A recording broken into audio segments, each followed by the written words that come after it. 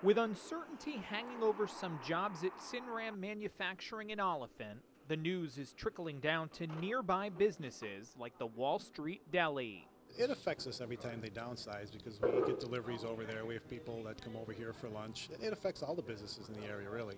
General Manager Brian Mecca knows all too well what it's like. He was laid off from the CD and DVD manufacturer exactly 5 years ago, March 4th, 2009, after 22 years.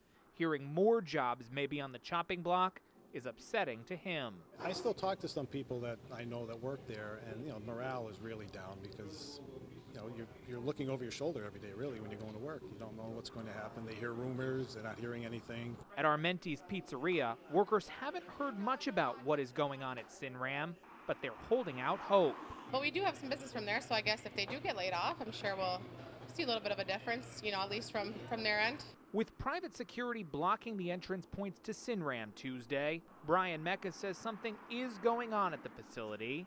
He says this time of year, after the holidays, is typically slower for the company, but says still any loss of jobs will be tough to take. Because when I started there back in the 80s, I think there was about 3,500 employees there, and I think now it's about 450 maybe. So it really hurts every time you see that happen to people, because I know what it feels like myself to go through that.